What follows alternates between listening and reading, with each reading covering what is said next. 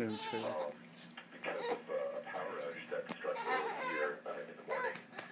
And then you just walked outside and it was really obvious to see, especially on the other side of the road, to see the puddles starting to, really the rain starting to come down heavy, and also the water coming off the mountains. I think one of the big issues here is still lots of snow up top, and the rain has just sort of, loosened that, and obviously thinned it, and it's starting to come down in great streams.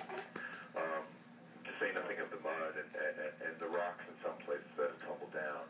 So it's atrophied the place in a lot of ways, and we had a bit of a break in rainfall this afternoon. In fact, the sun even threatened to come out a little bit. Certainly the sky got a little bit brighter, but now it's raining heavy again.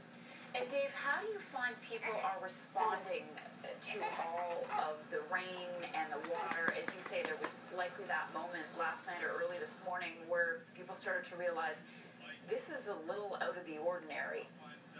It's funny being in a hotel, because everybody brings their different kind of experiences and certainly different situations. There's a busload of